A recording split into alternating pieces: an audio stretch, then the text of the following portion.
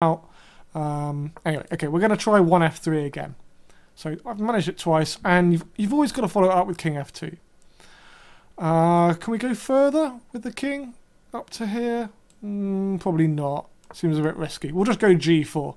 It's important for me to protect some squares around my king now. Okay, d3 is potentially a mistake. Okay, we'll play...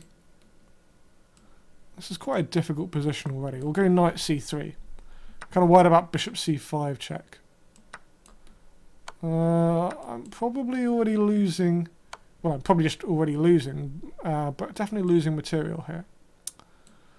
Let's go across. I mean, the right thing to do is to swap queens, but I don't want to. If I can just defend for a little bit, then I should be okay. Now, bishop c5 has a nasty threat of queen f2 mate, so the game would be a big disaster if it ended that way. But I've found time to go knight f3, and now everything should be okay.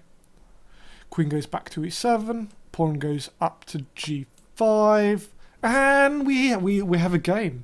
My king is perfectly safe on g2, and now I have a knight out, and my opponent has a queen out. So I'm kind of expecting my opponent to resign anytime soon. 1f3 is a pretty good opening, I think. Okay, gonna see if I can. Let's give a little check here. I don't want to have to defend at any point, basically. So I don't want to defend the pawn on e4. So always worth giving a little check. I want to just sacrifice a piece here, but it is a really, really stupid decision. So I'm not going to. Even though these games are purely for your entertainment, I reserve the right to try not to lose. And anyone who is bothered by my attempts to try not losing, you can give me feedback from my Twitter account, I suppose. But I'd like to think that I lose enough games the way I play that hopefully you guys don't mind too much. This game has never really normalised out. My opponent tried too hard early on to, well, take advantage of my king, which was absolutely the right thing to do. But having failed, it means that suddenly it's actually very, very difficult for him to use his get his king side out. And in fact, that's what I'm trying to take advantage of. I could try rook h6 here, but I can defend with knight h4. Not certain what my opponent's idea is for the moment. He's going to take that pawn. I'll take this pawn. How am I doing on the clock? 1:03 against 2 minutes. Okay, going to need to speed up. One of these days, I will stop playing so slowly. I think that's probably the single thing that is affected most by my commentary, is the speed at which I play. It's fine to play badly at Blitz if you're playing really, really fast. But if you play badly and you play slowly, then you drop a lot of rating points. Okay, we're just going to do this. My opponent's kind of survived for the time being, which is annoying. Don't like the fact that my opponent survived what could have been a really bad position for him. But I just need to catch up on the clock here. Interesting. I'm going to take that off. Ooh. That's annoying. I don't want to have to come back and defend, but I think I have to. Queen back. This is suddenly much trickier than I hoped it was going to be. Okay. I can take that off and go queen 6 h5. 25 seconds left against 1:18. 2, 5, 3, 4. I am what? Just... Oh, sorry, I can't count. It's 6 pawns against 4. 2 extra pawns. So my plan is push a pawn, push a pawn, push a pawn, push a pawn, push a pawn, push a pawn, promote a pawn to a queen and win the game. If I can flick in mating my opponent at any moment, then that's also great. My opponent's trying to distract me from push a pawn, push a pawn, push a pawn, but I'm trying my best not to be distracted. And so we get on with pushing a pawn. And try not to get mated. And push a pawn. And give a check. And bring the queen in. And maybe bring the king up. That's a nice way to finish things off, maybe.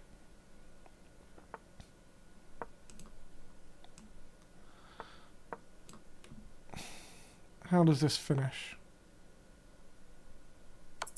Ooh, that's a nasty move to play. My opponent's down to very little time. Ah! There must be a mate. Come on, there must be a mate. Takes. And it's checkmate. Well, 2 queens are normally pretty good against a bear king. So I went with the process of, if I keep checking him, it's going to be mate. It's going to be mate. It's going to be mate. 3.3 seconds. Absolutely fine. Rematch. Definitely time for a rematch. I wouldn't have said that that I've quite managed to hit peak form tonight. It's better than it was right at the beginning. I don't know why that could be.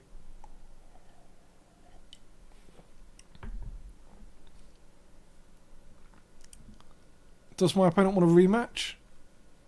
No, he's left the chat. This is the problem when you play one f3 to king f2, is that sometimes people think that you're not taking them seriously. But so I apologise in advance to all of my opponents. This is purely for hack attack purposes. I wouldn't normally go about this. I'm going to play a slightly dodgy opening. It in fact sacrifices a rook if my opponent goes queen h4 check. It's kind of known as the Linford variation, I believe. Allowing queen h4 check, g3, queen d4 check. And then you try and trap the queen on a1, but it's probably not completely sound. Oh, that was what I was supposed to play. I've been asked to play the check perk as well. So, yeah, I knew that there was an opening that I'd forgotten. So I will attempt to fit that in at some stage. Right, I feel like I've moved a lot of pawns here, but Harry the h-pawn on h2 isn't really participating. So we're going to get him in the game. Push the pawns down the board. The great thing about playing this way is my opponent's completely nonplussed. Go 8 is very much not going anywhere. He is thinking, what's my opponent doing? D4 is a pretty good move though, having said all of that. His threat is just to take that off. It's kind of annoying, that move. Okay, we're going to go bishop d3 and unpin the pawn on d2, so that after takes I can recapture with the pawn. Now what looks really dangerous is pawn takes e3 followed by knight d5. This is an inaccurate way of doing it because now I can play e4 and I survive. I'd have been in a lot of trouble had he taken on e3 and played knight d5 first. So yeah, when I play these games my opponents have real opportunities, and if they take them with both hands then they can come out there with a result in these games. But if you miss these opportunities, then I'm going to try and be as ruthless as I possibly can and come away with the win. Because I'm still very, very competitive. I don't believe anyone who plays chess seriously isn't competitive. You do want to win every game that you're playing, even if you're starting off with one f3 to king f2. Okay, time to take my king off that diagonal. Going to need to develop some pieces. Going to pre-move c takes d3 because it's obvious my opponent's going to take that off. Being able to guess what moves your opponent's going to make is really rather useful in blitz chess, and sometimes it's really based on just paying attention to what he's playing. For example, he's gone c6. He may very well go c takes b5. So if I want to pre-move knight takes b5, well, that might save me 2/10 of a second, 3/10 of a second, which doesn't seem like much, but when you end up winning a game by 3.3 seconds, it all adds up. And in fact, he decides not to. But I haven't lost anything by doing that, because my knight can't move to b5 with the pawn there. So now I'm just going to blockade. Happy to recapture with the pawn here. Let's do another little pre-move here. Every week people ask, how do you pre-move? Well, it's something in the settings. You just click on settings and then moves and pre-moves. It should all be reasonably self-explanatory.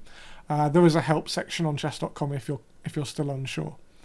But it's been a long time since I did any of that. Okay, how are we going to hack attack this guy? I guess I need pieces pointing at my opponent's king. Right, I don't want things to get completely blockaded. Ooh, interesting decision. Interesting. He decided to take back with the knight to try and make use of this f4 square. So I'm going to stop him from doing that. And now we only have we have two open files on the board. The H file and the G file.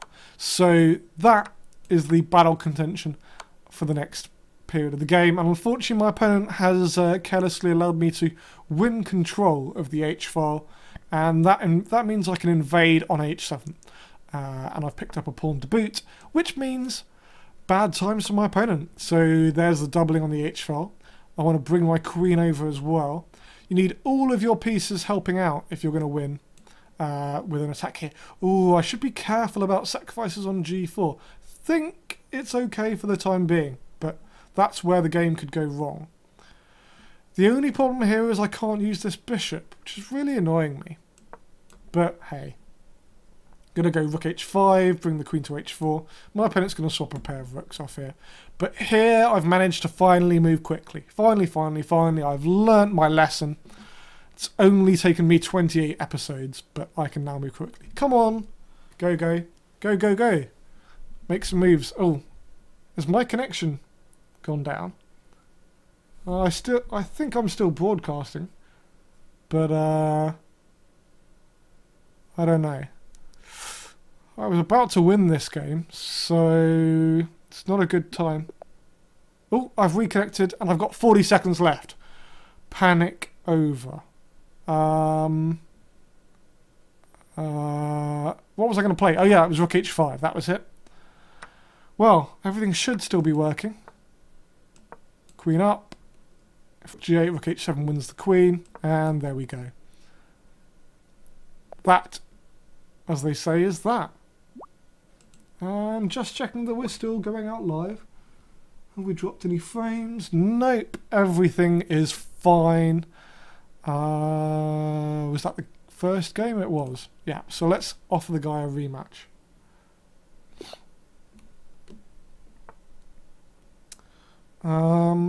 Okay, so check perk is the next thing for me to play. How does the check perk go? I think it's like this, and then c6, and then queen a5. This is a request from one of my friends, Ben, who I lived with for a couple of years. He's a big check perk exponent himself, and I play for the same team. In fact, it's his team in the British League, and we basically had to ban him from playing the check perk because it's such a bad opening. We said, look, we know it's the only opening you know, but just play something else, play a Sicilian knight off. And he did, and he played so much better, and got a result against an IM, I believe, or a strong FM. So, yeah. I don't think that 4h3 is a massively critical way of playing against the check perk, but even this should be enough for a slight advantage to my opponent. But, yeah, my opponent's played something non-critical, which means I should equalise just about. How? So I think I should be playing a quick b5 here. Otherwise the game just becomes normal and boring. And normal and boring is what we try and avoid on Hack Attack. Gonna be playing a few more blitz games before we switch into the bullet section of tonight.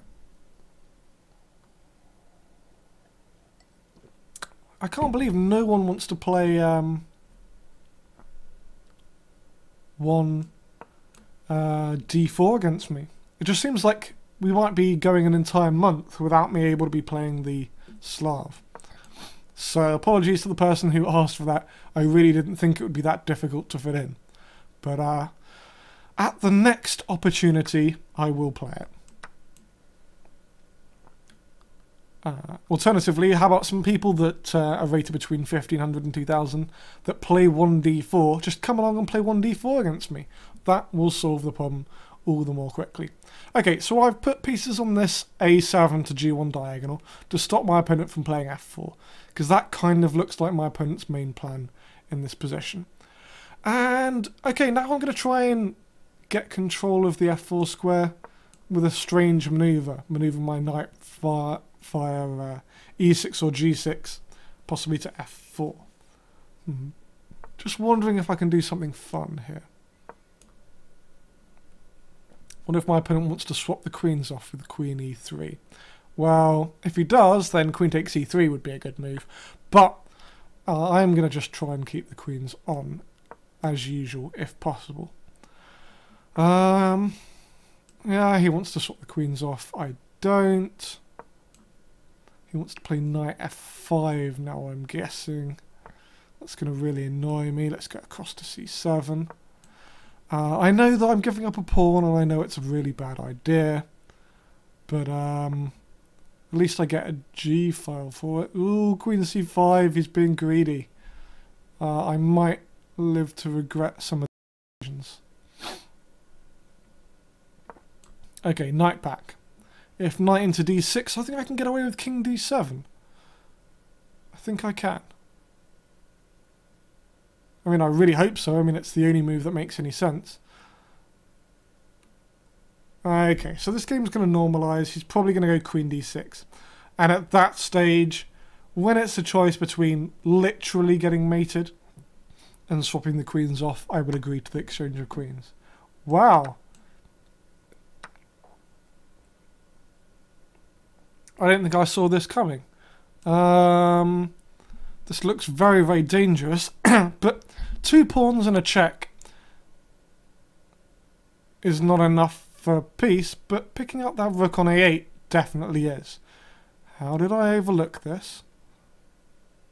I am not entirely sure. We're going to struggle to come back in this game. Okay, well, we're not, because my opponent's got 30 seconds to my minute 12. We're just going to attack my opponent's king, and everything's going to be fine. But losing the rook on a8 was not part of the plan, for those of you who are wondering. But it's fine. Look at me just point pieces at my opponent's king. We may even manage to win this one over the board. Let's take that off. And then bring my knight in. Knight landing on f4 is bad news for my opponent.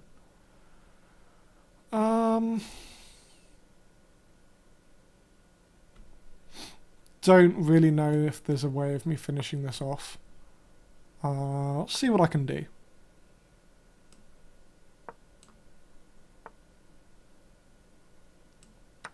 It kind of seems like my opponent's got it under control. At least for the time being. Ooh.